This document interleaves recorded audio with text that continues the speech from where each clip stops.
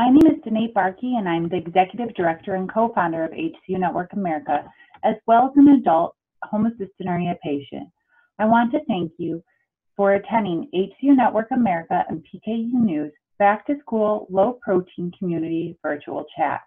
We have a wonderful lineup of panelists planned for tonight. Before I turn over the mic, I would like to take care of some housekeeping items. There we go.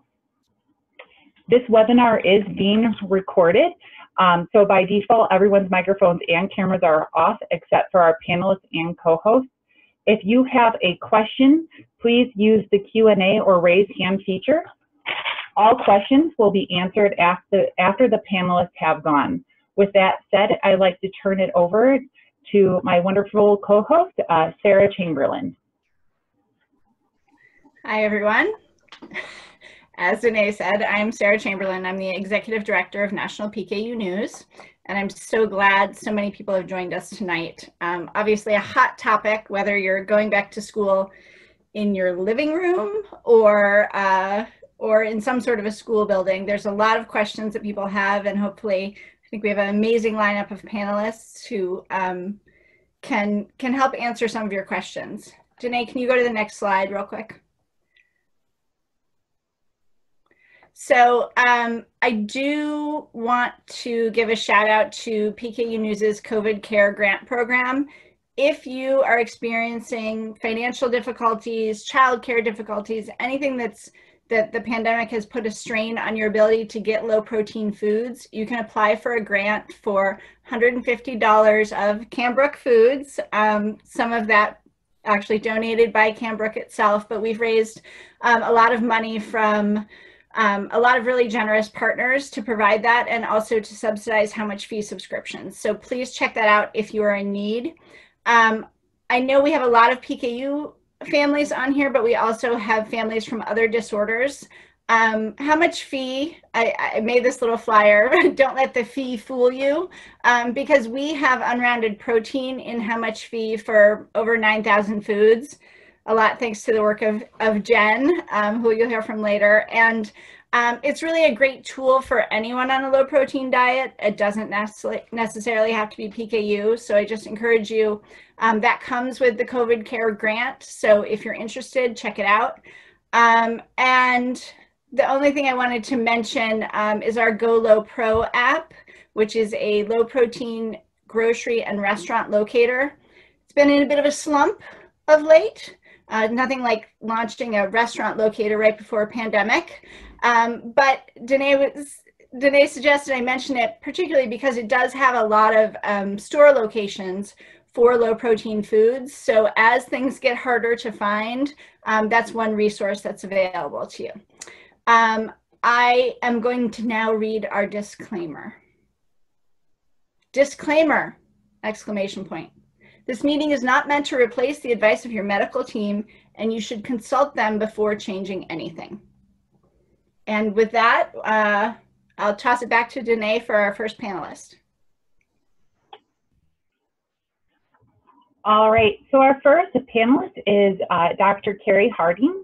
Dr. Harding is an associate professor in the Department of Molecular and Medical Genetics and Pediatrics at Oregon Health and Science University.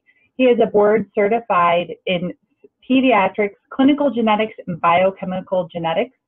And he also works, in the metabolic clinic at, I should know how to pronounce this, Children's Hospital, Dombecher, he can correct me on that, and is the medical director of the Biomedical Genetics Laboratory in the Knight Diagnostic Laboratories at OHSU. With that, I'm turning it over to Dr. Harding.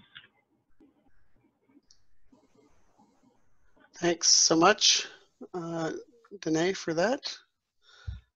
Are you running my slides or am I? Got them incorporated? I can advance them if you want. That's fine. I have a brief introduction about COVID-19. I assume most people, unless you've been living under a rock, have heard more than you care to hear about COVID-19 at this point. I wish I had been living under a rock for a while now, but that unfortunately hasn't been the case. Next slide, please. So this has gone by a couple of different names.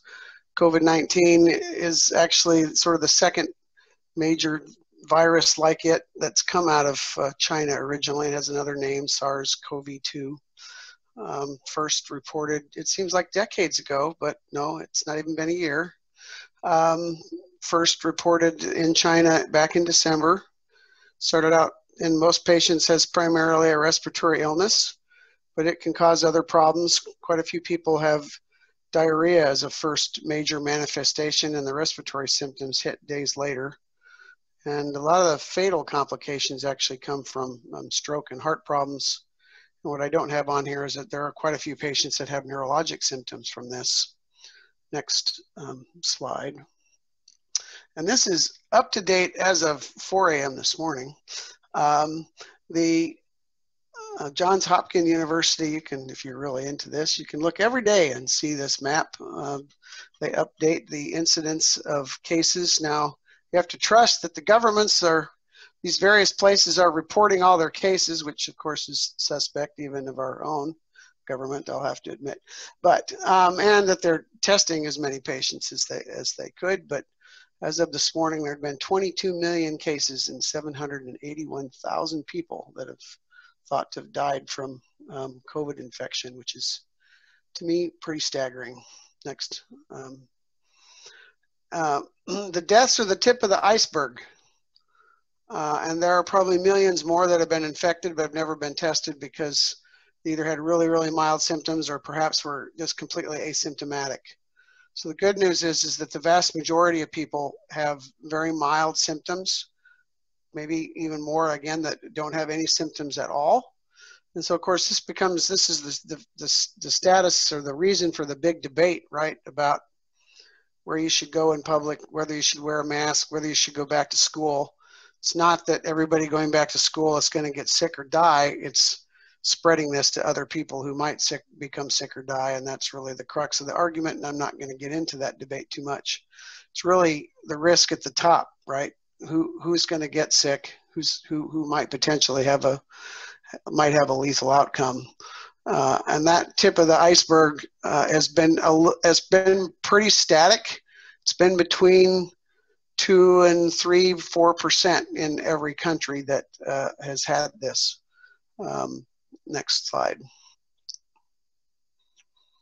So there have been several published series since, I assume the audience are mostly people that have children with inborn errors. I went specifically looking for literature on the incidence of this disease in children. There have been now several series of the viral infection in kids in China, Europe, and just recently a couple from a couple different institutions, mostly back east. And we don't know the overall incidence of the disease because there hasn't been widespread mass population testing, but there's a somewhat lower percentage of children that become severely ill, but it does not mean that there are not children with severe disease. And there's a particularly interesting, very complicated, rare disorder that's very different than what we're seeing in adults. That at the beginning, no one recognized was COVID-19, but now is a recognized syndrome. But so the chances of children becoming severely ill are probably a little bit lower. The death rate's a little bit unclear still because there's just been so few, but it's probably a lot lower than that 2 to 3% that in the overall population. And as has been true in adults, the risk of severe complications is also higher in kids with pre-existing conditions. And the ones that have been specifically called out in these series are listed here: kids with asthma, kids with pre-existing blood disease. So the places in China and in Italy where there's lots of people who have sickle cell disease or thalassemia, these are blood diseases that are common there. These are individuals who showed up frequently in the emergency rooms there.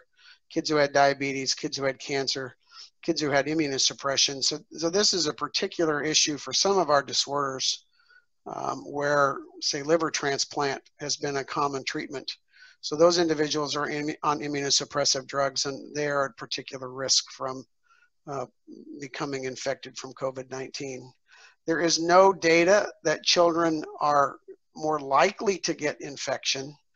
than anybody else, but they can obviously become infected. They just don't tend to get as sick as adults in general. Next slide. So what is there known about COVID-19 and inborn errors of metabolism? There's actually extremely little actual data. There's only been 2 publications that have even mentioned this. There is a single pediatric case. It's not mentioned in the paper that discusses it, but I know from colleagues in Italy that this was a child with propionic acidemia who came in with a metabolic crisis and was COVID-19 positive. So they presume that it was the COVID-19 infection that triggered the metabolic crisis, just like any infection could in propionic acidemia. I am aware of an adult with a long-chain fatty acid oxidation disorder who presented with a muscle breakdown episode, which is typical of that disease, turned out to be COVID-19 positive. It's likely that the COVID-19 precipitated that illness in that patient. That's as yet an unpublished observation. So those are the only 2 that I know of so far. There may be others that have yet been unreported. There is an ongoing survey that's out there from some of the rare disease consortia trying to collect more information about the impact of COVID-19. So we don't have very much data. My suggestion is, from talking with lots of different metabolic people around the world, is that we do not think that individuals with inborn errors of metabolism are more likely to get COVID-19 than anybody else. And whether they get sicker from this is probably just related to what their underlying condition is. So these are my recommendations, and I think they jive with most of what the metabolic societies are saying, which is, first off, you need to follow what the local guidelines or the CDC guidelines are for what you should do in terms of isolation and protection in your local region, and that really depends upon whether you've got a lot of active infections going on in your area. Again, we don't think that having an inborn error makes it more likely that you'll become infected. Your risk of getting infected is the same as anybody else's. And probably inborn errors that are typically not life-threatening probably don't need extra precautions. So we're not aware of anybody with things like PKU or homocystinuria having any extra problems with their disease because they've become COVID infected. However, diseases where we know that infection can trigger life-threatening metabolic crises, like organic acidemias, like urea cycle disorders and MSUD, you might want to consider stronger, stricter isolation to prevent that initial infection, at least until there's a vaccine available. And just like we do for all other vaccines, we strongly encourage as a field anyone to take advantage of a vaccination program. The caveat there being, obviously, we don't have a vaccine and there are trials going on. We need to have a safe, effective vaccine before we as a group are going to recommend that vaccination be done. Next slide. So just like you've been hearing for 6 months now, if you're sick, you stay home, you wash your hands, try not to rub your eyes or your mouth, and wear your mask. That's the biggest thing that anybody can do to stop the spread of any virus, but including COVID-19. I think that's all I have. Great, thank you, Dr. Harding. Before I introduce the next speaker, I'm going to do something I forgot to do at the beginning, which is launch a poll. This is mostly going to be helpful for the speakers later on. It's just 2 questions. How is your child going back to school, and what age or grade is your child in? Just to give us a little more information. You can vote as we talk at your leisure. And with that, I will introduce the next speaker, which is Benjamin Goodlett. He is a psychologist who lives in Boston, a clinical psychologist working in the Division of Genetics at Boston Children's Hospital. His passion is helping families balance medical needs with everyday life. In his clinical work, he provides neuropsych evaluations to children and adults affected by inborn errors of metabolism. He's actively involved in basic and clinical trial research to link the biochemical impacts of inborn errors of metabolism to cognitive, emotional, and social functioning. Take it away. Hi, thank you so much. So Danae had asked if I could speak a little bit about what I do in terms of the clinical work, because not all sites are fortunate enough to have a neuropsychologist. And so one of the roles that I play that's really important is trying to think about what behaviors we see from a person, whether it be difficulty finding things, difficulty remembering instructions that they were just given, maybe it's difficulty in academics, and then trying to think about what does that tell us about their brain functioning and how their metabolic condition might be impacting them. And the way that we try to measure that is through a neuropsychological evaluation. And you might have had yourself or your children might have had very similar evaluations through school. We call those psychoeducational evaluation, or you might have gone to a private clinic and had a psychological evaluation. And those are all very similar, but with slightly different goals. In the school, they're trying to understand how do things like memory or learning skills relate to, or how do like language or memory relate to learning skills.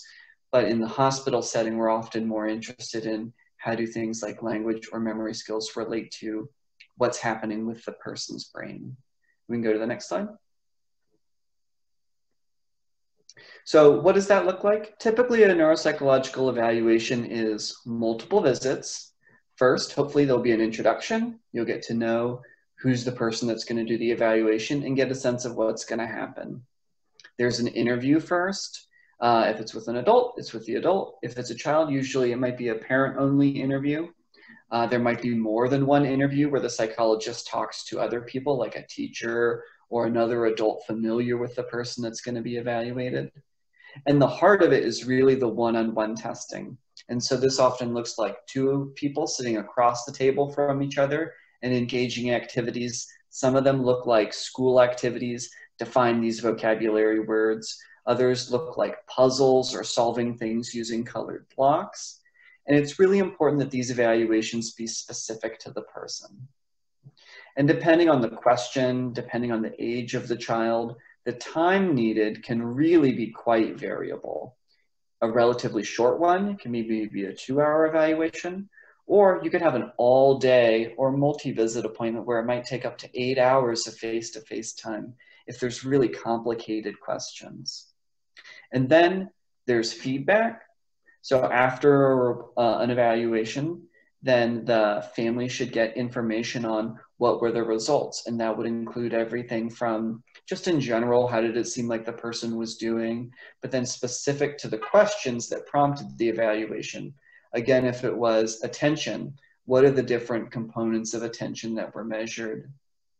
How was the performance of the person that was tested? And what does that tell us about how they're functioning in their day-to-day life? And then there's a report that comes along with it, and that should summarize the findings as well as any recommendations. And that's a bit of a thing that's unique about the evaluations that psychologists do, whether it's in the school or whether it's in private practice or whether it's in the hospital, is that there should be a report that is readable to the family, that explains what the findings are, what the recommendations are. And again, the different settings might have a different focus. In the school, it might be how are the different mental or cognitive abilities related to the different school functioning. In the hospital, it might be more along the lines of how's the different mental abilities related to their medical condition. And let's go on to the next one. So why might someone want one of these evaluations? What is the utility of it? One of the big things is to help with diagnosis. So in particular, parents of children will often have a question about whether or not ADHD is a relevant diagnosis, but there's plenty of other diagnoses that we could be considering as well. Second, a neuropsychological evaluation might be used to look at the impact of different medical treatments. So traditionally that might be used in things like neurosurgery or cancer treatment. But in the world of inborn errors of metabolism, we might be wondering if somebody's Phe goes from 20 milligrams per deciliter down to 4, does that have an impact on their attention? Does it have an impact on their memory? Likewise, for somebody with homocystinuria, if they have sustained homocysteine levels for an extended period of time, does that cause them problems? And so by having evaluations over time, we can understand the impact of their medical treatment, or at least try to understand it better. Another reason why somebody might have one of these types of evaluations is a comparison to future performance. This is particularly relevant when we think of neurodegenerative conditions like dementia, where there might be an accumulation of problems over time that happen really slowly. So it might be easy to miss day to day that there's changes that have happened. But when we take a big picture approach, we can see that there's really been a big change. We can be used to assess daily functioning. How do things like attention or memory impact just your ability to function in the world, like to drive a car? It could also be really helpful for treatment planning. There's plenty of times where somebody will come for an evaluation from me, and it'll turn out that they're doing just fine in terms of memory or visual spatial skills. But you know what? Maybe they have some depression and that's been impacting their ability to do the things that they need to do. And so it's referral to therapy that's helpful for them. Or maybe ADHD did turn out to be a relevant diagnosis and a referral to a psychiatrist for medication management as a result.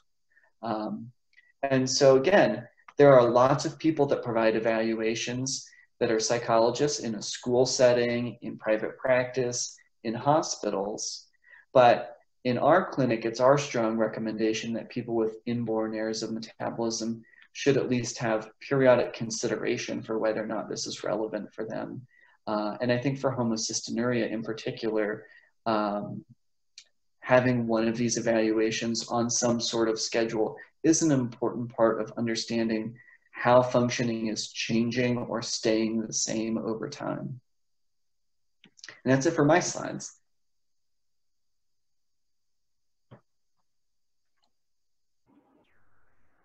All right. Thank you so much, Ben, for that wonderful presentation and overview about how neurocognitive testing or neuropsych evaluation can help benefit the patients. Our next speaker is Jennifer Beazer. Jennifer is a metabolic dietitian. She has been practicing metabolic nutrition for about 15 years and has worked in both the hospital, clinic, and is now with PKU News. So Jen, you are up, and just let me know when you'd like me to advance the slides.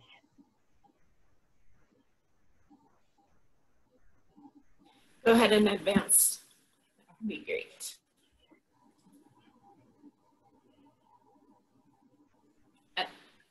Oh, I'm getting your internet is unstable. There you go. Okay, I'll try to stay online here. It's been a little rocky internet day here in everyone's on online school in Boise. I want to talk about approaching meals in school. Brenda's going to talk about some ideas of what to send, and then of course Lynn has the back to school program with Cambrooke Foods. So I'm going to talk about sort of how do we function in the school setting and get what we need for ourselves or for our kiddos. So I like to say ask for the low hanging fruit, no pun intended. But most schools have a nice salad bar with a variety of fresh vegetables. They have a requirement to serve fruits and vegetables every day, those ways on the menu. And some schools even have a couple of choices for which fruit you take during the day. So there's some good choices there. And one accommodation that can be really simple is to ask that your child be allowed to take double portions of the fruits and vegetables, in particular those that are lower in food, so it helps them balance their requirements throughout the whole day and not just get a whole lot of food at school for dinner. Some really common asks are to think of things that kids with food allergies might need. So gluten-free bread. Sometimes the school district will reference of which bread they're already buying. So if that one works, that's because they're already, they see it as a win. They don't have to buy a different product. They might need to buy a little bit more, but they're already buying it. And they all schools should have pre-existing plan for gluten foods. It's so common now that I don't think I've ever run into a school kitchen that didn't already have a gluten-free bread available. Milk. So the milk substitution, milk is a trickier requirement because the school nutrition programs require that each student take a milk in order for that meal to be reimbursed by the USDA. So that's why we always hear about milk. But they meet that requirement by having a milk substitute for those who need it. Again, the schools are already buying this. It may not be the brand that your kiddo is used to, so there might be some struggle there, some new learning, but have a milk substitute. A lot of them will have a soy milk, but more commonly now I'm seeing rice milk or almond. So what they're already doing and try to start there. Next slide, please.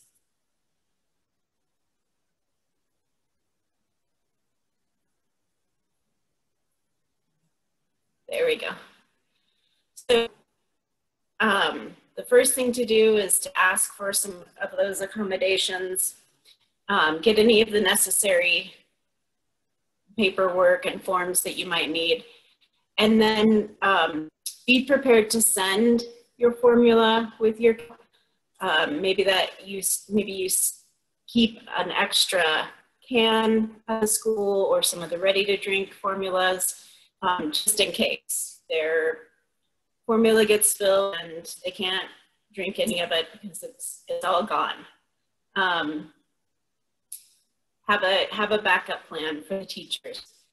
Most teachers will allow, especially in elementary school, for the kids to have a stock of snacks and kind of goodies for parties. And, you know, as we all know, a lot of times the birthday parties are a surprise.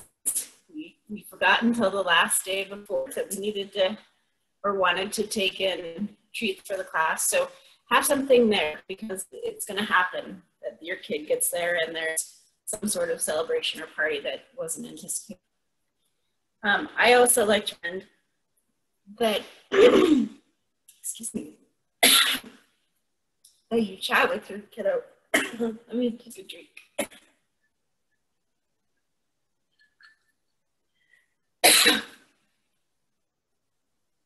Sorry about that. Chat with them about where they want to drink their formula. They may not want to drink it in their classroom. They want to even go to the kitchen or nurse's office. And some kids do. They don't mind having it in the classroom. They like to show off their favorite, you know, bottle that they added all their sugars to it or whatever. Talk about that. I think it's an important aspect in terms of the social anxieties that our kids experience. And, you know, some kids think it's cool to have the cool water bottle, and some kids don't want anybody to know that they're drinking the formula. So that's a discussion to have.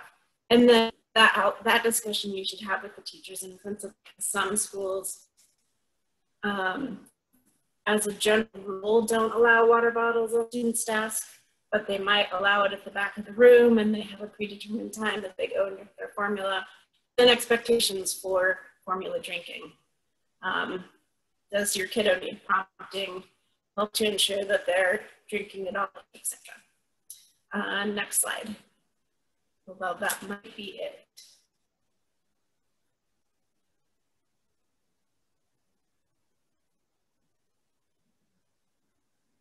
Oh, there we go. This was just a table that we had in our back to school a year ago with some ideas for items that can be provided by the schools. It can be a little bit tricky, and I'm sure Lynn will talk to this a bit as well, but it can be a little bit tricky to convince the schools that they want to buy specialty foods or extra foods. So this power provided by the schools is the stuff you can kind of bank that the schools already hit or get it. And then on the right side, the things that will basically always be provided by the family. So I think that's all I had. I don't think I have another slide.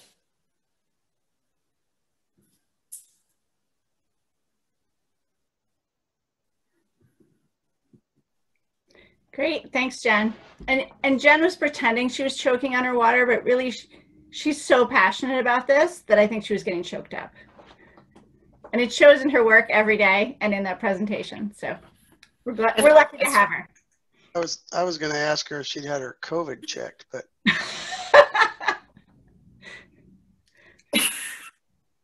All right. Our next. Well, that's a painful test. Our next speaker is Pamela Kowalczyk. Pam is mom to a 6-year-old with PKU, and she's also an adult with PKU herself. So she's playing for both teams here in the seminar tonight, as well as she's a special education teacher in the Chicago suburbs. She's passionate about advocating for others, whether it's those with PKU, other inborn errors of metabolism, or those in the school setting. And she is going to talk about 504s and IEPs. Take it away, Pam. Hi, everyone. Let me just share my screen here. Give me 1 second. Bear with me.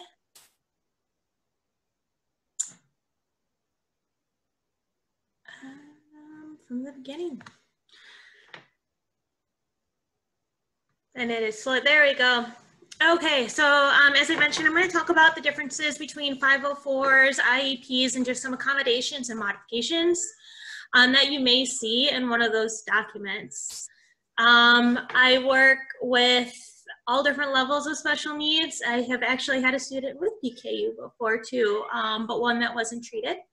My daughter in that picture right there, she does have PKU, but she was left untreated for over 3 years. So we work a lot with some of her needs as well. So differences between 504 and IEPs, I know it might be a little bit difficult to read. Both of them actually are mandated by law. So when this document is written, the school has to follow it legally. Parents are a part of the team in both documents. So you are part of, or like in my case, I am part of Team Kelsey, and all of her teachers and the school nurse, the related service providers are also part of Team Kelsey. Everyone should be highly involved in both plans, and they're both looked at every year.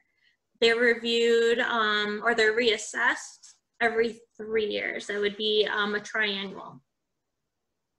For a student to qualify for an IEP, there's actually, I believe, 13 different disability qualifications. And you would have to meet certain criteria. For an IEP, students should be performing about 2 grade levels below their typical developing peers. And then they can qualify usually for individuals with inborn errors of metabolism. That's going to be the main reason of what is causing some delays in school. And they would qualify under OHI, which stands for other health impairment.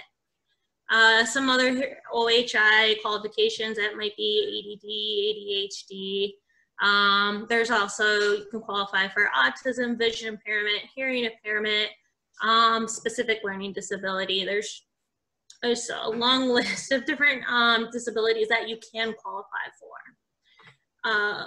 While you're qualifying for an IEP, there are just a bunch of tests and evaluations that need to be done just to determine where these students actually are. So they will have cognitive testing, usually by the school psychologists. There's academic testing. An occupational therapist may feel like they need to look into things. A physical therapist, if there's physical limitations or delays. Speech and language therapists. And then from those tests, if they deem necessary that the child does qualify for an IEP, they would then have written goals. And those goals are specifically academic goals, so that they can kind of bridge that gap from where they are to where they need to be. And each goal is completely individualized for that student of where they are and meeting them at their level. Along with that, sometimes you might see a behavior plan. Those are for students that struggle with more like functioning in the classroom, or maybe behavioral challenges. It can go as far as physical aggression towards themselves or others. And the document is pretty long, and there's usually more than just one teacher, one related service involved. And again, there's a whole bunch of accommodations that can be met. There's a space or an area where we write additional accommodations for testing, both in the school or state testing, district testing, and then other things that the students need in order to be successful in the schools, in their school setting. And it's not really to give them a step up, to really to coddle them or baby them. It's really to level that playing field for them. For 504, that's for individuals. You'll see more with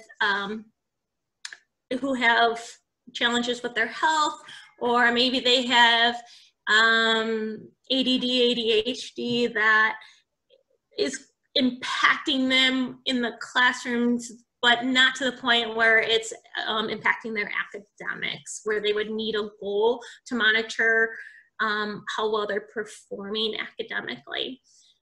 504, we see a lot of students with asthma or severe allergies, PKU, or students that are on special diets, have special medical needs. Another one is maybe students who need insulin. And really what that 504 plan is, it's usually spearheaded by the school psychologist or social worker. Sometimes they have a case manager. But that's really just having accommodations or a plan in place for these students, either in the classroom, maybe they still need some extended time to take tests, or maybe that ability to, for a student that has higher anxiety, leave the classroom to talk to a social worker at any given time. A 504 does not have goals for the academic setting. It's really just to put some things in place, some accommodations. So again, it levels that playing field, and just to make the students feel a little bit more safer, or like trusting that school environment so that they are successful. In an IEP or 504, you're going to hear modifications and accommodations.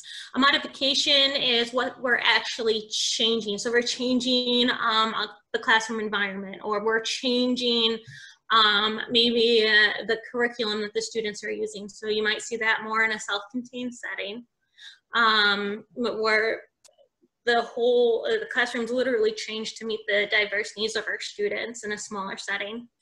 Accommodation is what we can provide for the students, again, to level that playing field, but it's not actually altering the curriculum. It's not teaching them 2 or 3 grade levels below. It's not putting them in a completely smaller setting for the whole school day. So that would look like maybe for a student with vision impairment, larger print or braille. For a student who has a difficult time just with executive functioning skills, so having lists or like checklists and visual schedules, or maybe a timer by their desk to show the start and finish. Some frequently used accommodations I would see using acronyms. SLD is specific learning disability, OHI is other health impairment, and executive functioning, which is pretty typical of children and adults that have PKU and inborn errors of metabolism. Different strategies is just having extended time to complete tasks or activities, definitely extended time for tests. Having some small group setting or smaller group setting instead of being taught consistently in a larger group. So being able to be pulled out and reteach or pre-teach an activity. Repeated directions, and then transition times are very difficult for all students. So I'm making those transition times a little bit more structured. For managing time, this is huge. And I'm finding it not just for my students who have documented disabilities, but just students in general. There is no concept of time. You have your phones handy. Everything happens in a snap. Like, there's no wait time. They have no idea or concept of, in 5 minutes, we're going to, what's 5 minutes mean to a lot of our students. So having those visual schedules or their stopwatches, something that we've used is different terminology, or what does your 5-minute plan look like? Chunking directions together, breaking down assignments too, just to help them with time management, and also managing their space and materials, helping them have an idea of what an organized desk looks like. So something that we've done is taking pictures of what their desk needs to look like. Instead of verbally prompting, you can take the picture, put it on their desk, they've got their visual, this is what my desk needs to look like to work, just organize their space. Color coding, and many times we've had teachers or related staff members come in and just do check-ins, and have maybe even once a week go through their desk. What do you need? What do you need to throw away? And really a lot of that modeling and coaching. For managing work, having assignment notebooks. A lot of this too is making sure that the parents are keeping on top of their students too, what's happening at home, having a designated place of where their work is going to be, where they need to turn it in, how, what that looks like at home, and that it's put in their folders and their backpacks to come home. And sometimes we see that lost between home and school on the bus, but there's other strategies that we can use for that. Again, color-coded folders, so take out your green folder. Your green folder is always for science. And then just having their dates and times written on top of their assignments. No, I'm talking pretty fast. But wait, there's more than just what I do. So in an IEP or 504, I kind of have listed off other related services. So my job right now, I am a behavior specialist, and I'm also a case manager for several students. So someone like me will be working with both 504 plans and IEPs, and I'm going to be your go-to person. So I'm the one that's managing their minutes, and I'm the one that's making sure their minutes are met. I'm the one staying on top of the rest of our related services to make sure their minutes are being met and their goals are being met. We are that kind of communication piece between all the service providers and the classroom teacher. So we're either special services teacher, we're resource teachers, we're case managers. We all have different types of names, but that's pretty much your go-to person when it comes to getting the accommodations that your child will need in school.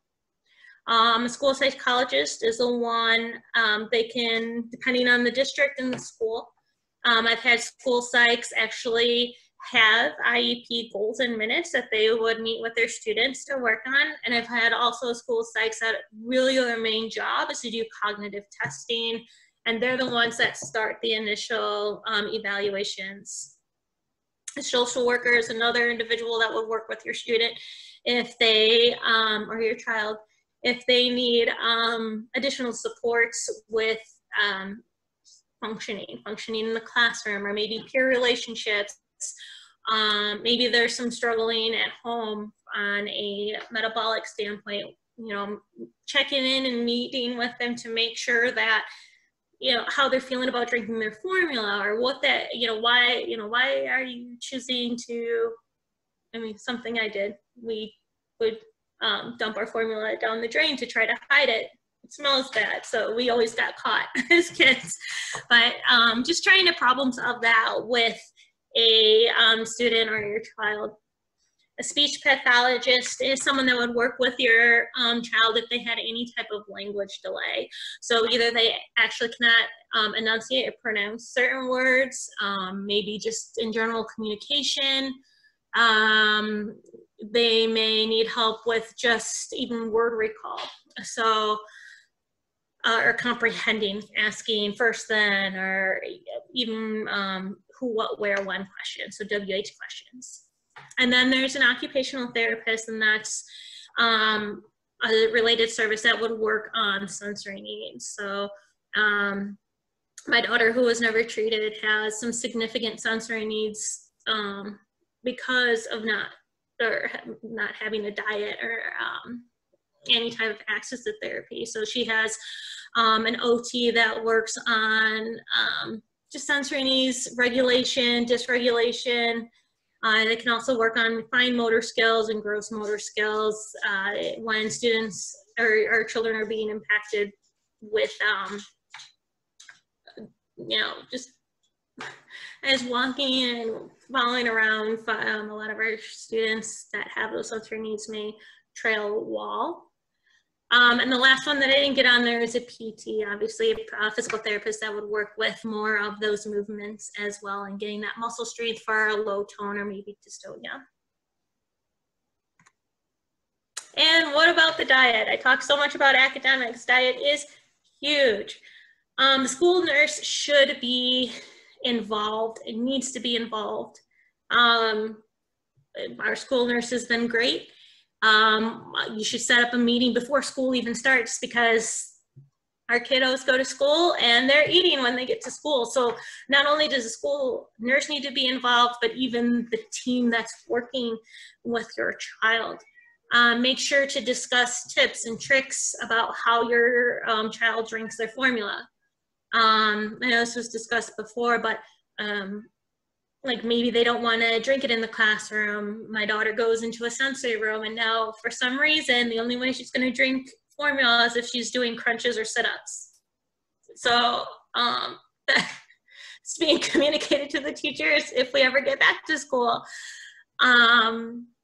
Talking about, I know we talked about having a snack bin, but making sure you can send either extra formula or having those snacks readily available.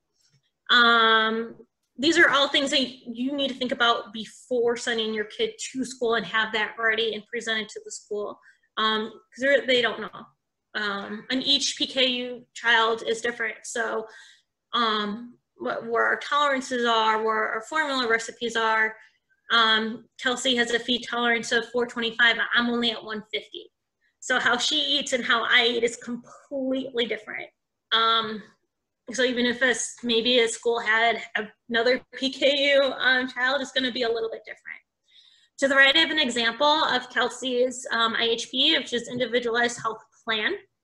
There's some more information on top, but this is what the nurse and I went over, and this goes over again every year. Make sure it's still the same.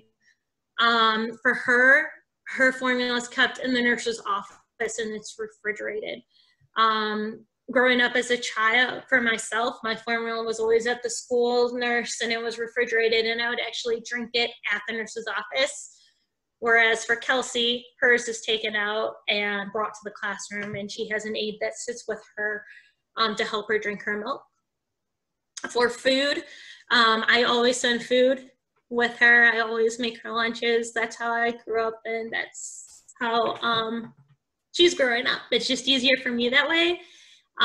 Every milligram is counted for me. So every milligram for her is also counted, and I get really scared about those. So Whatever food is sent with her, if she doesn't eat it, it has to be sent back. I ask for wrappers, I ask for food containers, everything gets sent back. And for her, she will actually eat it for me when we get back to the house. If she doesn't, then I just reweigh it and remeasure it and we put it in. Big picture is really just communicating. So you have knowing your child, you're your child's best advocate, and you're also gonna see a different child than what the school sees. So making sure you're communicating them with that too. If you feel like your child is really, really falling behind and you're seeing some struggles at home, and talk to the teachers first. And you can request testing, you can request to have an evaluation. And if a parent, or we have to show that there is some type of documentation, and even RTI's response to intervention, just the steps we're taking to help that student or your child continue to progress in school. But communication is huge, and teachers we're really on your side, so we are a part of that team, and we really want what's best for your student. And sometimes, there's a lot of red tape in education. Sometimes we're trying to cut some red tape and we're not able to say a lot to parents. So, but we will definitely try to fight for your child. But if we're not communicated to, if we're not hearing what's going on or your concerns, then we can't do that either. And then I put any questions, but I think that's all in the Q&A, and we can address that later. Thank you.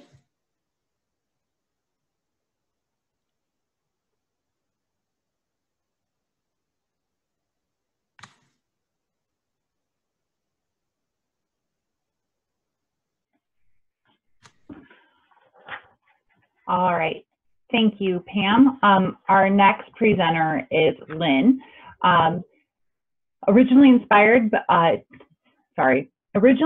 to feed her 2 children who have PKU, Lynn's passion for feeding others keeps her at the forefront of food science and processing technology. A recognized leader in the PKU community, Lynn continues to focus refining existing product formulations while working with the Cambrooke team to develop new and innovative product ideas. Among her roles, she serves as a support group liaison that provides support and patient advocacy while building strong metabolic community ties to both the families and the clinicians that serve them throughout the U.S. and abroad. Her efforts on the national and international level keep her connected to leading researchers and healthcare providers in the rare disease space. Thank you, Lynn. Thank you. Thank you, Danae. Thank you, Sarah. To Dr. Harry Carding, just to let you know I've been COVID tested and I'm good. So the school lunch program, or more appropriately named today, the school nutrition program, was developed by me for Cameron and Brooke, my 2 young adult children now, who are PKU. And it had been in use for them from grade K through 12 and all through college. Cambrooke's program is now 18 years old and has been made available in over 365 school systems throughout the U.S. I've learned what worked and what didn't work for their nutritional needs, and I've adapted this presentation to hopefully address the concerns and needs of your child. Next slide. So the U.S. Department of Agriculture school meal programs provides all children in federally funded schools, regardless of background, with the nutritious meals and snacks they need to be healthy. Consistent with federal law, this includes ensuring children with disabilities have equal opportunity to participate in and benefit from the National School Lunch Program, the School Breakfast Program, the Special Milk Program, and the Before and After School Snack Program. These school districts get cash subsidies from the USDA for each and every single meal they serve. In return, schools must serve lunches that meet federal requirements. Next slide. So do I need an IEP or 504 plan in place to receive accommodations for the school meal plan? I will explain. So an IEP, or individual education plan, is exactly that. It's an educational plan, and it's not required for a dietary accommodation. A 504 plan is a written management plan outlining how the school will address the individual needs of your child. And it too is not required for a nutritional plan, but it can be implemented depending on preferential requirements by the family.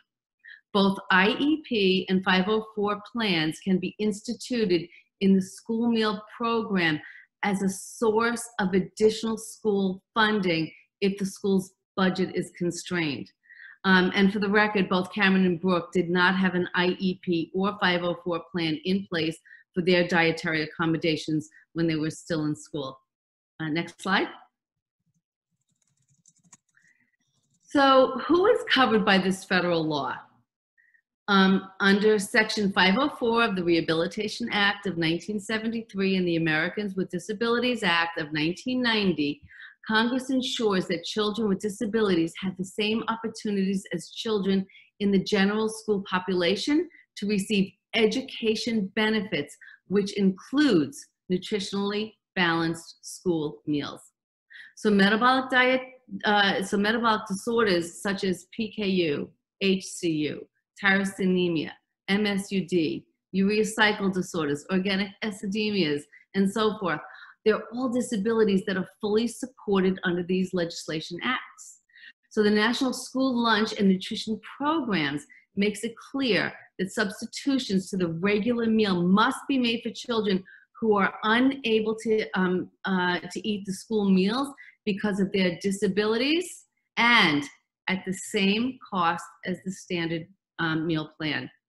In order to make these food substitutions available for your children, the school must have on file a written statement which is signed by either a licensed physician, physician's assistant, registered dietitian, or a nurse practitioner, indicating what the child's disability is, what foods must be omitted from the child's diet, and what foods must be substituted. Simply put, if a state gets federal funding, their public schools must accommodate special diets for covered disabilities. Next slide. So who do you approach and in what order when asking for these accommodations? So I recommend reaching out first to the school principal. You can reach out to the food services director in your school, definitely the school nurse. And lastly, you can approach the USDA Department of Education School Nutrition Program if the school is struggling to meet your child's needs or wishes to learn more about how best to implement the meal program.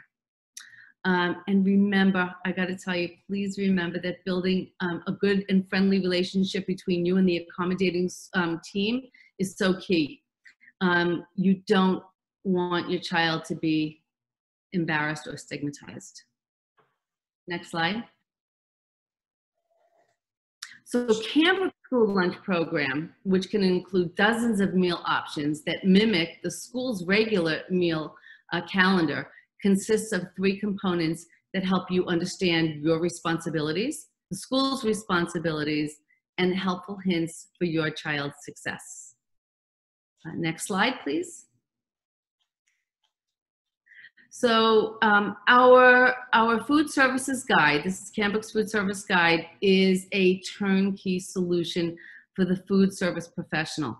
Included in the guide is all the information that I'm covering for you today, including the USDA Food and Nutrition Services website links, the full set of documents for accommodating your child with special dietary needs, which are easy forms for you and your clinician to fill out. There's a menu calendar, which includes 20 complete low-protein lunch meals. There's a shopping list, which identifies just the necessary low-protein foods your kitchen staff will need on hand to make those 20 meals. There are meal recipes, which are super easy to prepare and assimilate your child with their peers. Both hot and cold lunch items are represented. A complete nutritional fact panel and amino acid profile are also provided. There's an institutional price list and order form that are used by institutions and schools who wish to purchase our products on credit. And lastly, please know that Cambrooke's guide, Cambrooke's food menu plan is a guide. It can be used in its entirety because we have an entire plan, or it can be merely used as a model to showcase what worked for Cameron and Burke. Next slide, please. So this is really interesting because every child has the right to a nutritionally balanced meal, which includes the protein. As an option, a legislative provision for students with disabilities adds requirements for the substitution of non-dairy beverage for fluid milk for children with medical or special dietary needs in the lunch and breakfast, only in the lunch and breakfast programs. This rule establishes nutrient standards for non-dairy beverage alternatives to fluid milk. It allows schools to accept a written substitution request from that licensed clinician and a parent for the acceptable non-dairy beverage, and make school food authorities responsible for substitution expenses that exceed the federal reimbursement. So this rule assures that students who consume non-dairy beverage alternatives to receives important nutrients found in normal fluid milk. It's kind of a mouthful, sorry. But I assert this only because this too is a legislative provision, and for those children that don't have insurance reimbursement, especially during today's unprecedented times, this is an enforceable right or privilege that you can exercise as an additional financial safety net. And just as an FYI, I reached out to numerous USDA state agencies around the country over the last, maybe 8 years or so, to make sure that what I am speaking to you today, the language that I'm speaking with regard to the law and what I'm presenting to you, these agencies are full on board and an important resource for assistance when schools try to deny your children's accommodations. Next slide, please. State agencies are responsible for the administration of the National School Nutrition Program, and they are the link between the Food and Nutrition Service and local school program operators. They can be found by clicking on the USDA link above, which you can see on the top right-hand side of your screen. And why would you need to do this? So if the family is met by the school system with resistance, and the school argues that they will not accommodate your child, which has been the case in so many times, it's up to you to take action, and it's very simple. I recommend first a subtle reminder that the program is required by law, and if necessary, you can refer the nutrition operators in your school to the USDA Office for Food and Nutrition Programs. Your school is well aware of this resource. The USDA Office for Food and Nutrition Programs' job is to ensure that the programs such as this are managed according to federal law.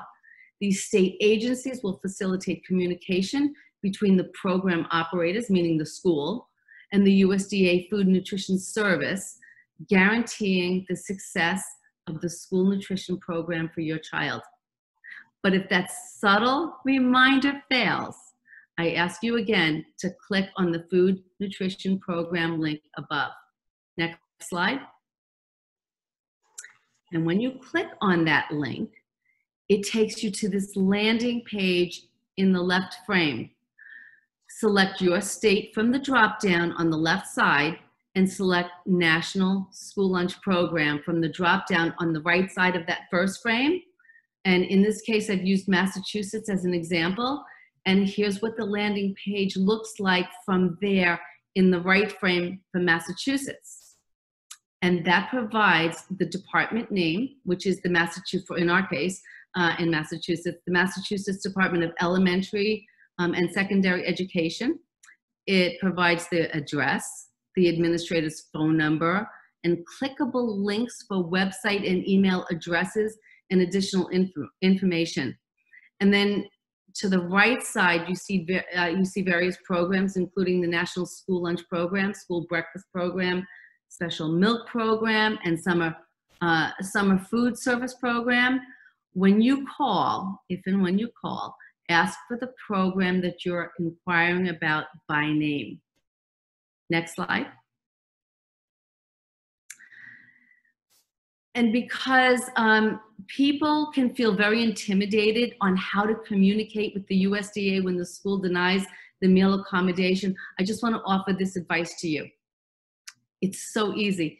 You simply pick up the phone, you call, you introduce yourself, you let them know the specific school name and the town that your child belongs to, and that he or she is being denied the meal accommodations for their disability in school.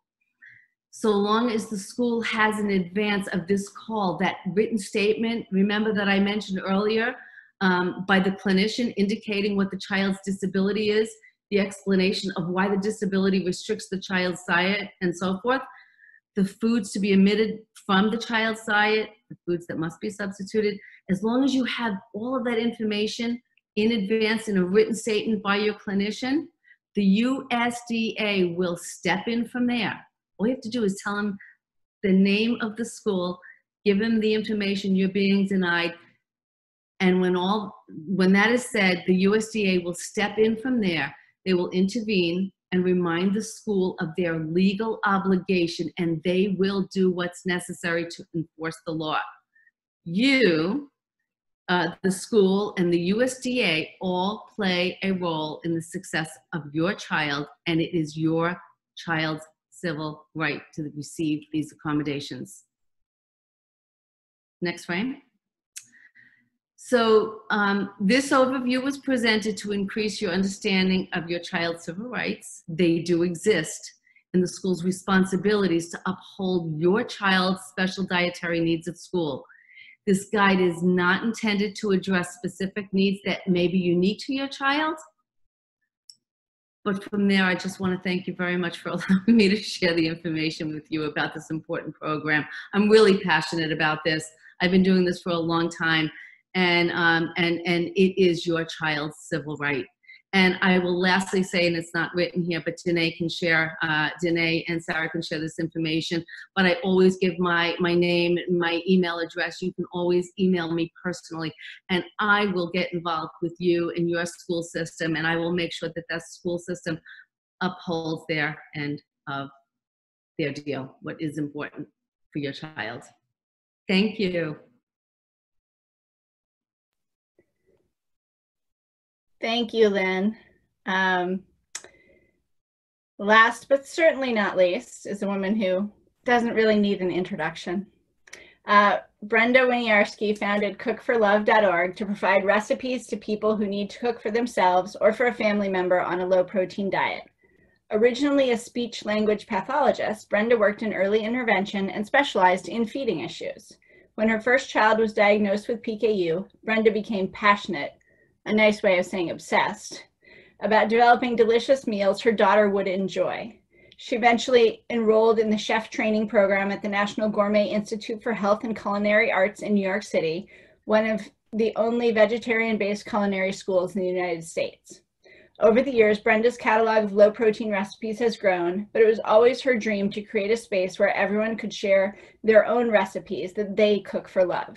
Her free website, Cook for Love, is the manifestation of that dream. You're up. Hey everyone. I guess we'll just start on the slides. But the first thing I want to say is, first of all, what an incredible panel, and just such great information from everyone. And I kind of wanted to relate some of the things from a personal level in terms of other things that have been touched upon. Number one, I know that Pamela was talking a lot about the IEP and the 504. My daughter doesn't have any learning issues where she required special accommodations, but because of her metabolic disorder, we did put a 504 in place. And the sole reason for that was if her levels were elevated, we did not want her, if there was a test that was scheduled for that day, if she had a documented high Phe level, we did not want her tested. We wanted to give us time to get her levels knocked back down.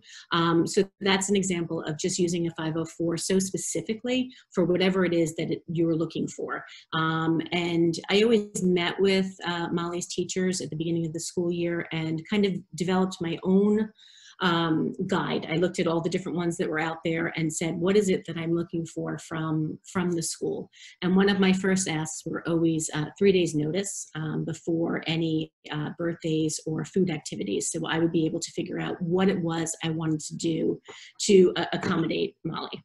And make it so that she could fit in with whatever was happening. So, you know, when Molly was younger and was more open about sharing things that she was going through, I just made an announcement on the first day back to school and just said, hey, you know, if I'm calling you before your kid's birthday, I'm not a crazy stalker. I'm just trying to figure out what you're going to be sending in, and I just want to make my daughter feel like, you know, she's able to be a part of it as best as she can.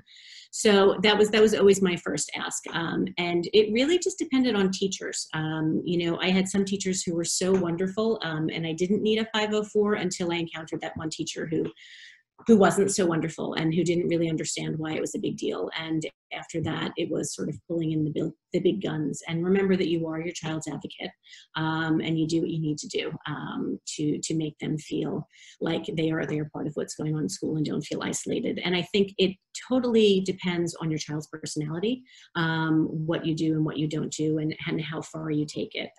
My daughter, it was very important for her to fly under the radar, for people not to know what she was going through. So I always tried my hardest to accommodate and to make things look as similar as possible. But anyway, let me start with the presentation that I actually did as opposed to free thinking this because I've had a lot of wine. Let's go with the first slide, please. Oh, that's me, good for love.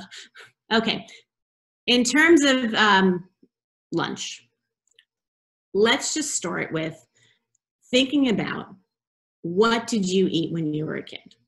You probably had like the variety of 2 different things that you had every single day. I swear to you, I had a cheese sandwich from, I would say, 2nd grade to probably my senior year of high school. I just had it every day. It was easy for me to make.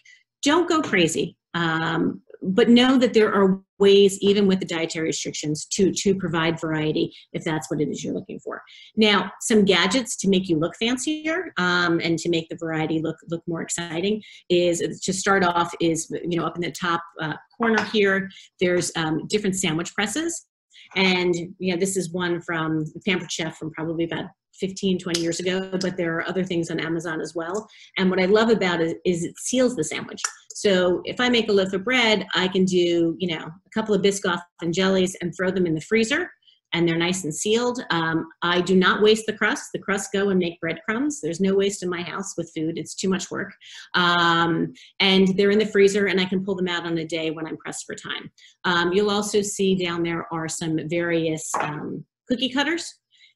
These just make sandwiches look cute, and they're just fun. They're more fun to eat. And those bento boxes are the cutest things that have ever been invented. And they are perfect for any sort of metabolic disorder or any dietary restrictions, because you've got your fruit in one, you've got your vegetable in another. That's 2 compartments already filled for you.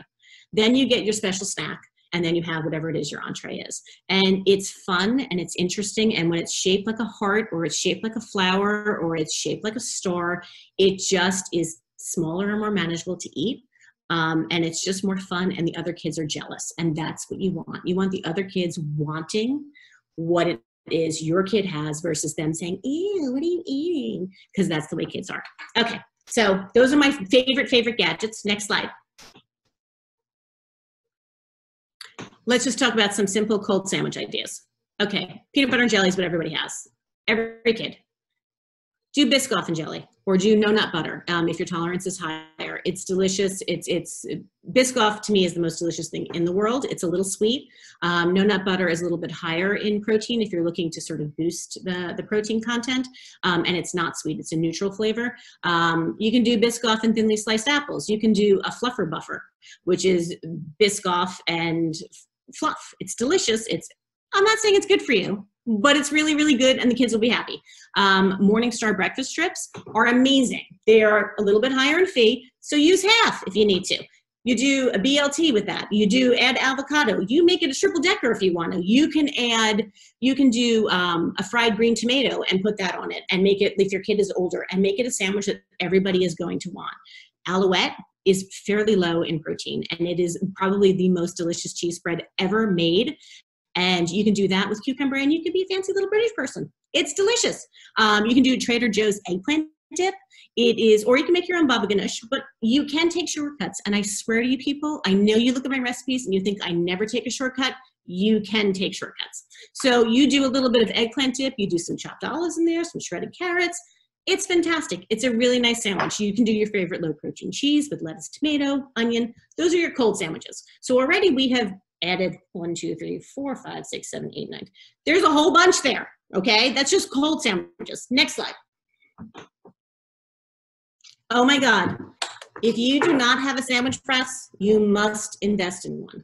It all of a sudden makes things super fun. First of all, okay, let me talk real. Home Goods, $9.99, probably. And it looks like a little purse. Anyway, you open it up, you put your bread in there, because let's be honest, once the bread gets frozen, it doesn't taste the same unless you toast it or you do something fun with it. I know your kids are like mine, and if it's not fresh, they don't want it. Okay, well, let's toast it. Let's brush it with garlic butter, and let's put some mozzarella in there. Let's put a little bit of marinara sauce, a little bit of basil. You got it in the pizza pocket, just like that. You can do a gourmet grilled cheese. You could do your smoked Gouda. You could do caramelized onions. You could also do some sauteed greens in there. I want to be clear. I don't get up at 4 o'clock in the morning to make Molly her lunch. I take whatever's left over and I make it into a sandwich. I'm not as crazy as you guys think I am. I swear to you, I'm not. I am crazy, but I'm not as crazy as you think I am. All right. You can do, again, you can do just a plain grilled cheese, and you do a little thing of ketchup with it, and all of a sudden it's exciting because you have a little ketchup package. It's cool. You'll be happy. Your friends are going to want it, and that's the key. Next slide, please. Okay. Other things that we can do. There's a whole demonstration on this. We can provide the link.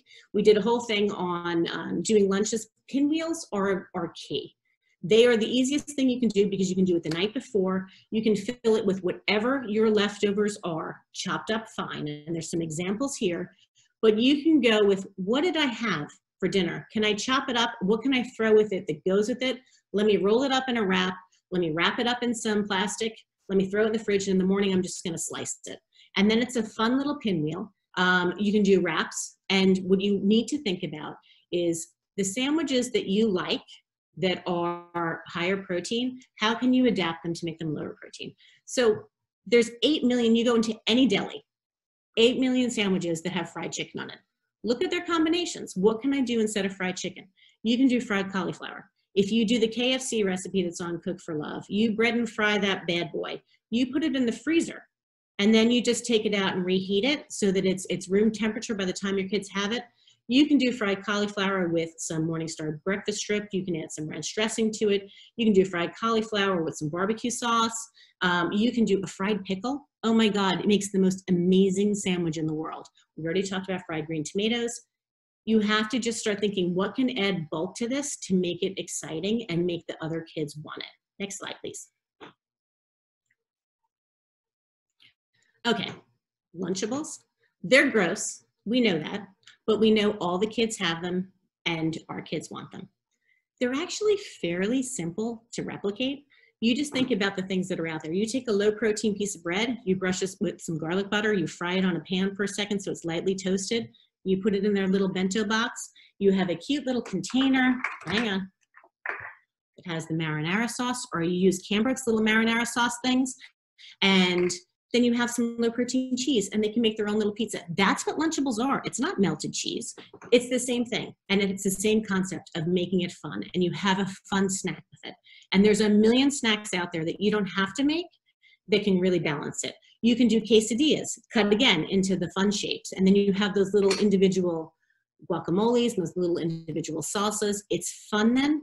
You can do, if you want to go crazy, next time you're making KFC, cut some cauliflower into medallions and have those in your freezer. Fry them up, have them in your freezer, throw them in your air fryer in the morning. You could do little biscuits, and you could do the little fried cauliflower with some coleslaw if you happen to have it from the deli. You can do some barbecue sauce, you can do some cheese, and they can make their own little sandwiches, and all of a sudden it's fun. If your kid loves breakfast, why can't you send them little pancakes with a little dipping sauce of maple syrup? It's a way to get the calories in. It's a way to make it fun.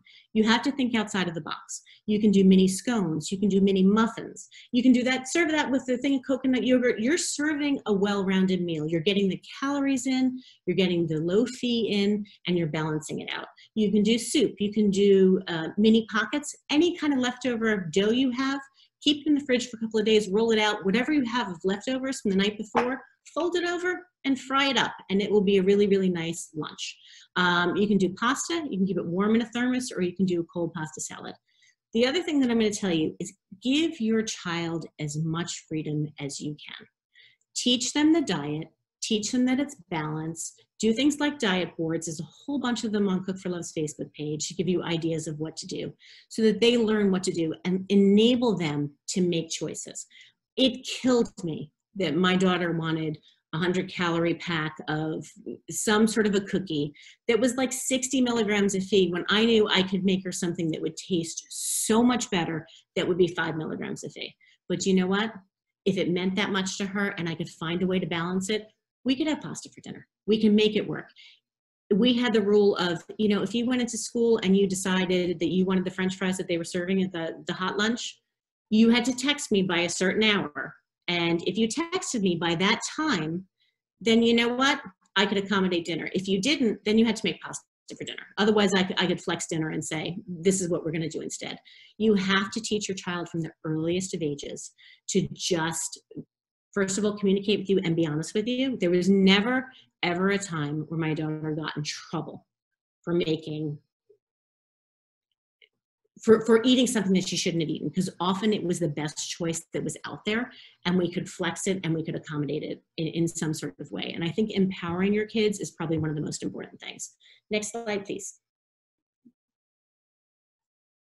Okay, these are just pictures of some favorite snacks you can have in your various things in your lunchbox. We are big fans of sugar wafers. They're great plain.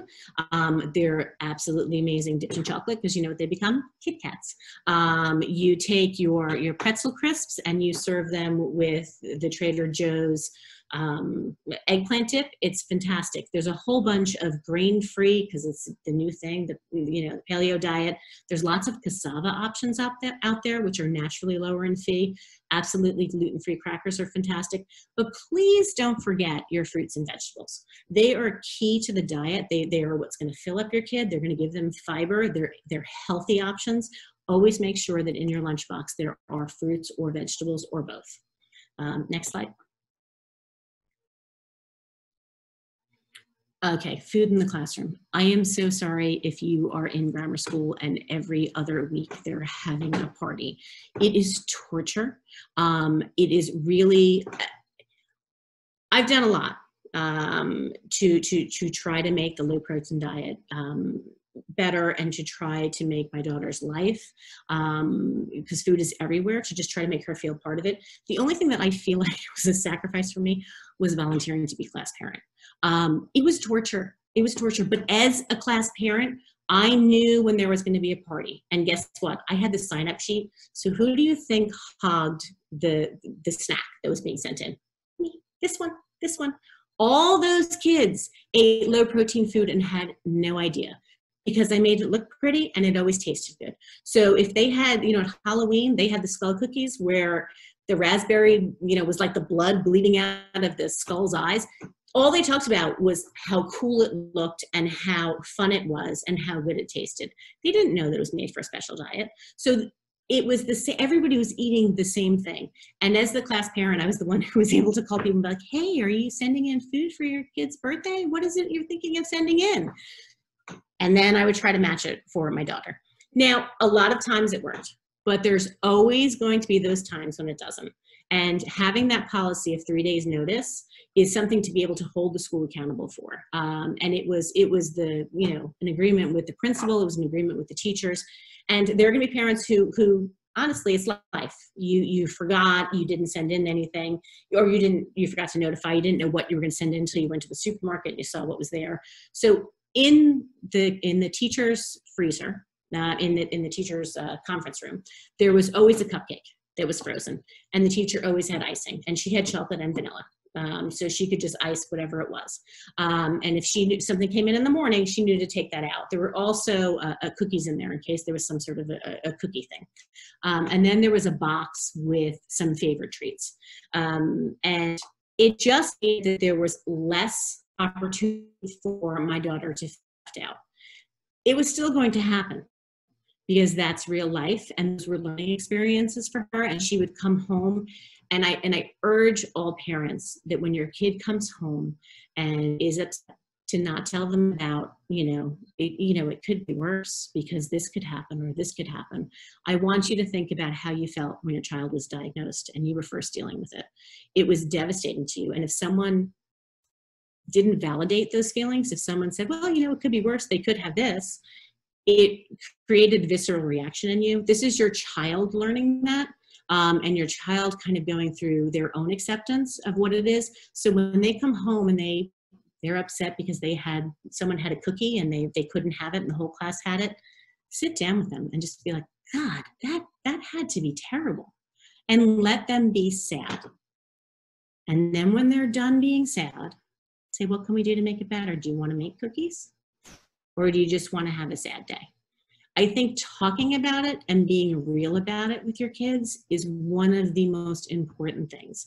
And I wish, looking back, my daughter's now in college, I wish I had allowed her to be sad for as long as she wanted to be sad. But as a parent, I wanted to fix it. I wanted to just make her happy. So it was, oh, that happened, let's make cookies, let's do this. Let them also just feel what they need to feel and validate those feelings so that they can come to an acceptance and they can figure out the best way to make it work for them.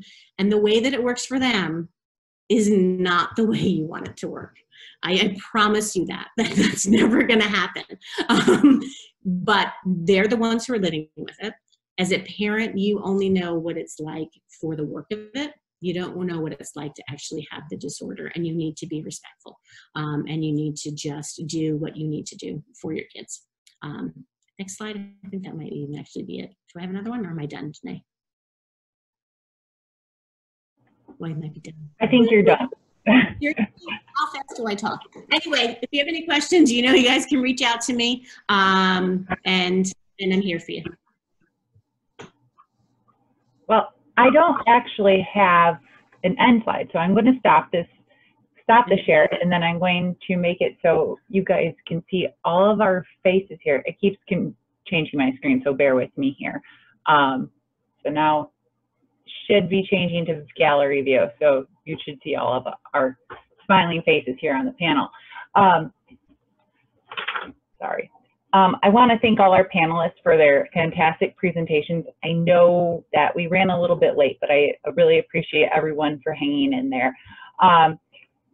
We're going to open up the floor now to questions for the panel.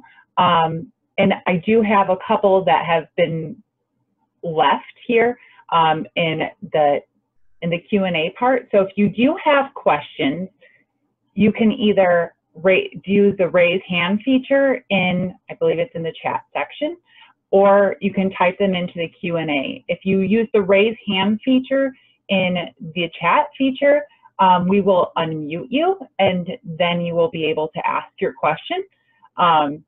So you'll need some kind of microphone, obviously. But if you put it into the Q&A part, we will just ask the question live, and then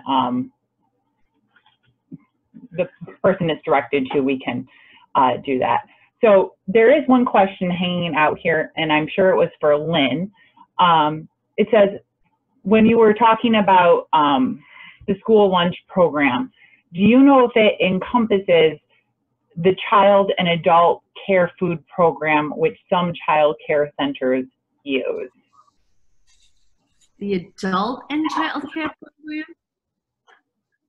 Sorry, in which kind of facility? Sorry. In the school?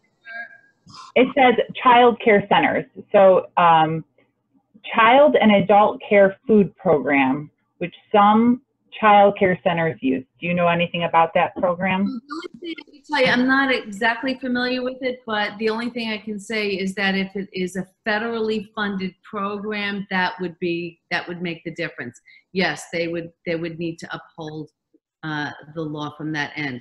Same thing with the summer school programs. As long as these summer school programs are federally funded, then that applies just the same.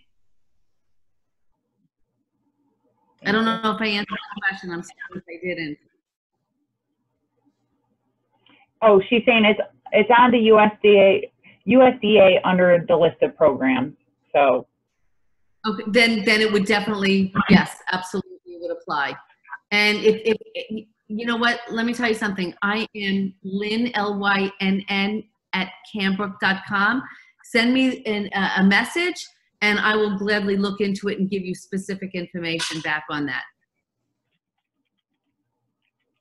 I'm going to type her email address into the chat section for all of you. Okay, thank you. All right. We have Abby who has a question. I'm going to well, I think I can unmute her. Oh, there we go. Abby, you are unmuted. Okay, so I have two things. One, I have experience with CACFP, which is the Child and Adult Care Food Program, and it is federally funded, but often it's used by privately owned child care centers, and it's not a requirement, to my knowledge, that all students be a part of that. So I'm not sure if every child care center would have to comply with that. That could be kind of a gray area. I do know that if you are enrolled in a Head Start program, because Head Starts are federally funded, that they do have to supply the accommodations and the different foods for your child. So I think it might kind of depend on the program, but I do know that CACFP is a federally funded through USDA. So I'm not quite sure there. And then my question, so I know Pam answered in the Q&A box, but I keep getting conflicting, like my little guy starting kindergarten, he has a 504, or he has an IEP, but I don't know if we also need to implement a 504. I hear yes and I hear no, so I don't know. So usually, if you have an IEP, that pretty much trumps that 504. That's what IEP is going to be. You're thinking like least restrictive environment. It's a little bit even more restrictive because there's more services. You have goals for academic, you have goals for speech, you have goals for OT. And then within that IEP, you can also then, Brenda was talking about it, talk about that PKU and say you want those 3-day notices, or they need to drink formula this way, and then there should be involved in that IEP as well. So PKU is also going to be taken care of in that individualized education plan. Okay, so as of right now, it's like not in there, so we would need to add that part in there since he'll be going to school full day this year. Correct. Okay, thank you so much.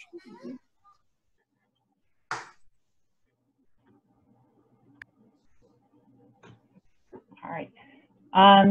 So another question that came in was, my child is in preschool. My child is in a preschool that is separate program from the school. Do they still qualify for the Cambrooke program with this school? So that really depends, not necessarily. I have found that most programs, have accommodated just based on benevolence, but I'm not 100% certain if they're required you know, under federal legislation to do so. But again, pass my email out and I can look into that. Just so everyone knows, in the follow-up email that will come out either tomorrow or the day after, I will include contact information for the panelists who wish to share their contact information. There will be links to the things that Lynn had in her presentation, and any other information that the panelists wish to pass along, links. And I have a ton of additional resources I'm going to pass along to you, all of you as well. Hopefully there's plenty of things in there that can be of resource to each of you. Some of them are specific to certain disorders, but usually they have enough that overlap. So, we had a question from Carolina Melser about developmental pediatrician versus neuropsych evaluation. So I would just say that the developmental pediatrician is going to provide the same coordinating care that a typical pediatrician would, with the additional training of having a focus on children that are maybe not following the neurotypical path. So if they need extra specialized referrals, or maybe there might be some additional prescribing. So the pediatrician is really still going to fulfill that role of being the central person that's going to coordinate. And the psychologist is still going to follow into a specialized position. And so it has to do with which services you're seeking. If you're looking for somebody to manage the care of the child, developmental pediatrician. If there's questions about the impact of learning or memory or attention or language on learning skills or as it relates to the metabolic condition, then that's when you start wondering if a neuropsych evaluation is going to be an important part of answering those questions. So it's not an either or, it can easily be a both. It's just a matter of where services you're looking for. I have a couple of questions that were sent in ahead of time too. Pam, this one's for you. So the question was, how do you navigate enforcement of an IEP and a 504 with virtual schooling? That's a great question. And Pam, can I cut in right before you answer that and say our poll answers, which I guess I can share the results. 52% of participants' children are going back in person. Wow. For now, I will say, as a caveat. 29% are going online, 2% are in hybrid, 10% are in homeschool, and then 7% just don't know what the heck is going on. And also we have hundreds of people, 45% are in elementary school, and then a few, the next biggest group is pre-K and daycare, and then moving up to middle school and a few high school students. But just as you answer that, keep in mind that at least a third of these parents are looking at online enforcement of these IEPs and 504s. Right. Okay. So I've been in training for the past 2 weeks, and our students actually don't start until Monday. And being able to service our students with IEPs are a huge topic. It's just a hot topic. And I can speak on behalf of what my district is doing. My daughter's in a different district, so I can see just kind of how 2 different districts in the same state are working. So I am actually calling and reaching out to all of my parents of students that have IEPs. And there are some goals that are going to have to be amended because we're not going to be able to keep data on some of the goals that were written to be in school. As far as accommodations such as taking tests, small group setting, I know in our district we are going to really be focusing on one-on-one attention for our students. our higher need students that need more of that one-on-one support or need more of, like, we call like an extra dose of reading, writing, or math. For us, we are doing Zoom links, and our students will be joining us through a Zoom chat. And really, it's going to be the best that we can. A lot of it is going to be determined on how the students are going to respond and how they're going to act in a virtual setting. In spring, we went virtual in March, and most of our students were online, and by the end of the school year, we maybe had 50%. So if the students aren't showing up, we can't service them. And that's been very difficult and challenging for us. If the case manager isn't reaching out to your students when school starts, if you haven't heard anything from your case manager, I would highly recommend reaching out to them first. There are still a lot of unknowns. So we're waiting for, was it today at 2 p.m., we got something from the state board, and they're like, by the way, this is changing. I'm like, that's cool. We just changed that in the IEP, so let's call the parents again. So we're doing, everything's changing. Just like, I feel like COVID is just changing all the time too. So is the education and what education is going to look like in a virtual world. If you feel like our services aren't being met as far as speech, OT, PT, reach out to those service providers, and I would also email or CC the case manager as well, just so that they're aware. If you still don't hear back from the case manager, I would give them, at least 24 hours, because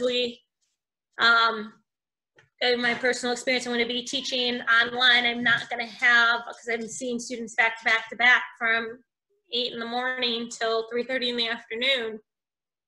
And then after that, I have to teach my own kiddo. And actually teach her.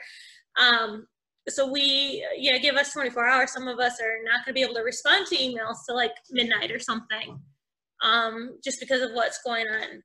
But they should. If they don't, that's when I would go to the department chair, or the principal even should be someone you could reach out to first. But definitely talk to that case manager.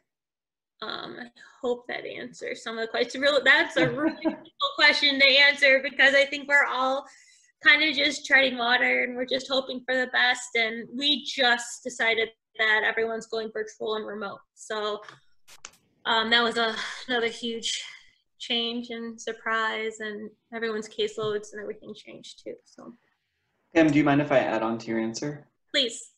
So I have 3 recommendations in thinking about IEPs with virtual learning environment. The first one is to keep in mind that the IEP is an individualized education plan. And so I think one of your red flags or kind of guiding stars is whether or not you feel like what you're being presented is tailored for your child, or are you being asked to take a one-size-fits-all approach? If you're being asked to take a one-size-fits-all approach and it works for your child, then fine. But if it's not working for your child, then that's kind of your red flag of this is time to push to make sure that it is tailored to your child's needs. Secondly, when we talk about virtual learning, it's really important to keep in mind if we're talking about synchronous or asynchronous learning and what is going to fit with your child's needs. So some children are going to do much better if it's live in the moment and they can see what people are doing.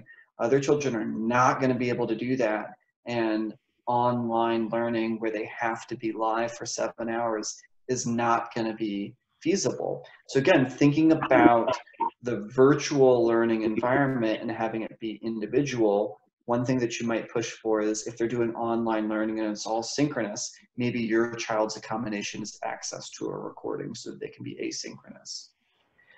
The third thing that I would say is that the schools are still responsible for the education plan as it was written, including all of the different service areas.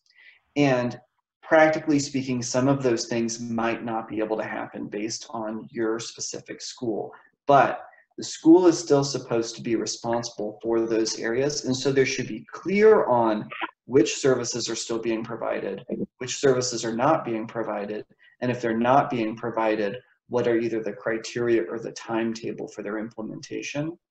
So an unfortunate truth is many of our children are going to be able to not get their full IEP plans this year, but it's not a thing that happens as a casual conversation. It's a thing where the school writes out and says, here are the components that we can implement, here are the components that we cannot implement at this point, but here's the date at which we're going to revisit, or here's the criteria at which we'll revisit it. So again, 3 things I would recommend. 1, make sure that you feel like it's individual to your child, and if it doesn't, that's your red flag. 2, keep in mind that there's multiple types of virtual or remote learning. And so one of the things that you could push for is a different mode of remote or virtual learning. And then the 3rd is anything that's a part of your existing IEP plan that's not being implemented, it should be written out. So you should get some sort of documentation from the school on why it's not being implemented. And again, there's just things that might not be able to happen this year. And if that's the case, it's a difficult situation, but it should be written out on why it's not happening. Going off what you're saying, Benjamin, is and part of me calling my parents is we are doing some amendments. So that's letting the parents know different things that we just can't do. And then how we're going to we're trying to think of different goals that we can do in a virtual setting that's going to be somewhat comparative as best as we can. And if it's not working, that's when we need those parents to talk to us, hey, this isn't working, I need A, B, C, and D. Because if you don't tell us, we're not going to know. But definitely, like you were saying, you gotta communicate with those teachers and those case managers, and they should be telling you, like you said, it's a written legal document. They should be saying, this goal or this part of the IEP is not going to be able to be met during this virtual learning time. We're gonna revisit, or we're gonna look at it when, either criteria or a time frame.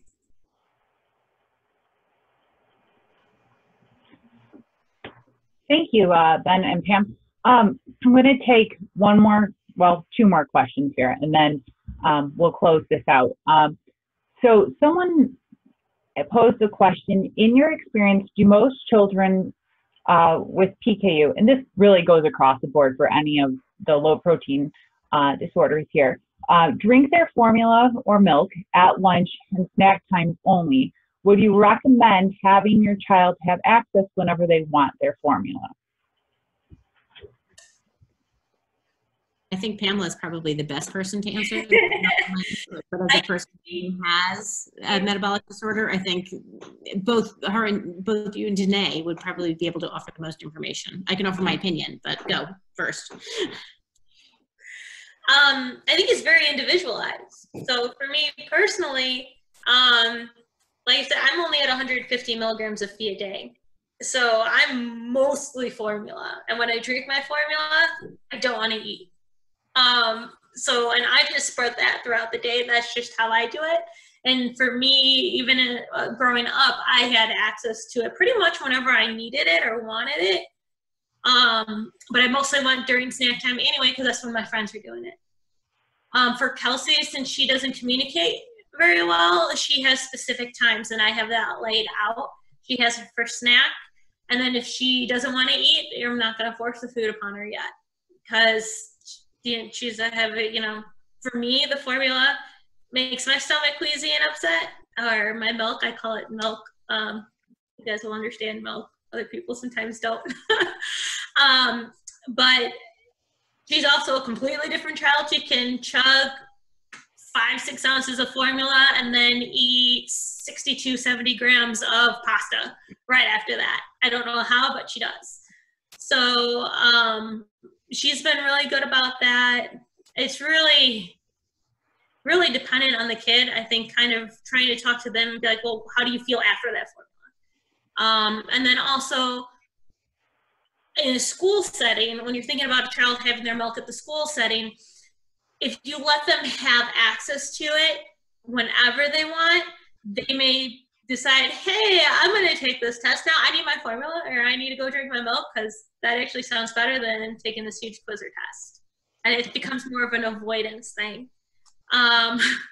Or they may choose something, you know, a time that just is more convenient for them. It's not really that they're going to sit there and drink their milk. They may sit there and just sip it little by little, and then just more waste of time than actually drink the milk. So having maybe a set time frame for them to drink might be even more beneficial, so that it's not cutting into more of those core times, those core teaching times where they're not missing the meat of the lessons.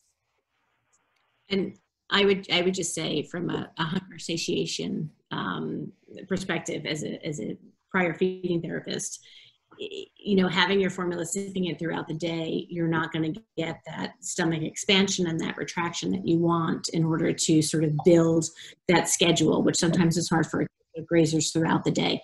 So for my daughter, it was with her lunch, and we chose things like Restore, so that could help supplement, and whatever she took. But it was before she went to school. She had a lot of formula. She had some Restore for her lunch, and then, because it looked like Gatorade and it looked like what other kids were having. And then when she came home, she had her drink, and then at nighttime she had her drink. So it was still throughout the day, and there was that little bit that, you know, if she felt she needed it, she could have it. But I do agree with the idea that you can kind of take it and use it to your advantage, which is one of the reasons why we eventually established in her 504, when she got older, that there was no testing, you know, if Phe levels were high after an illness versus poor dietary management and poor choices. So if she made a bad choice, and you know, I'm going to have this, or I'm going to have more French fries, and I'm going to come home and I'm going to eat this, she kind of had to have the natural consequence of that. And that was a really hard thing as a parent to do. But if it was a documented high Phe level because of illness, yes, we will accommodate you. But if it was because of poor choice, sorry, kiddo, that was a bad idea. One thing I would like to add is, I do think having formula at some point during the school day is important. I hear from many families in my position that they just don't take their formula during the day. They take it in the morning before school, so that could be 6, 7 o'clock in the morning, and then their kids coming home at 3 or 4, and then finally taking it. And you think about the role that formula is supposed to play, and it's providing your nutrients, your protein, your energy. And when you don't have that, your brain is not able to function at full capacity. And so you're just not at the top of your game without that. And so it's really hard to explain to some patients, because they don't know the difference, because they're so used to that. But when you are used to that constant feed of proper nutrition, you really do start to notice the difference. And so working it somewhere in there, if it's at lunchtime or right before lunchtime or right after lunchtime or a snack time, just so I think it's important, and Jen can jump in if she wants to, just from the nutrition side point. But I really think it's important that you don't dodge that throughout the day, and try to shut it. Plus, also, it's going to make it really hard for you to get all your formula in.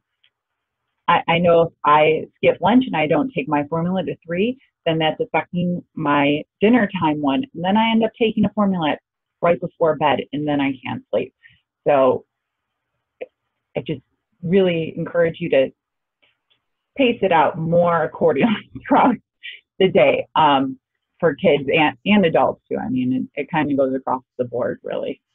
It also makes it too tempting to steal or not steal, but borrow your colleague's high protein sandwich when you're hungry at lunch if you're not full on formula, right? So it's the other issue. The last question was for Jen. And so right now it's not a huge problem across the board, but how do you recommend balancing sports and after school activities and formula diet management?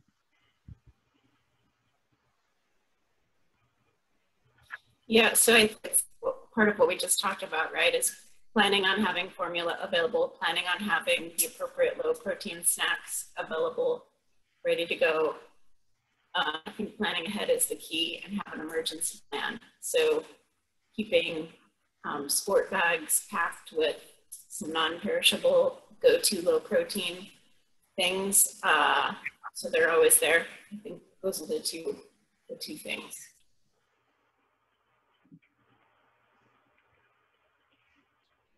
All right. Well, that is it for our questions, and it's super late on everyone's side, I think. And so, thank you again, everyone. I'd really like to thank our panel, and actually, I'm taking over for Sarah. So, Sarah, would you like to?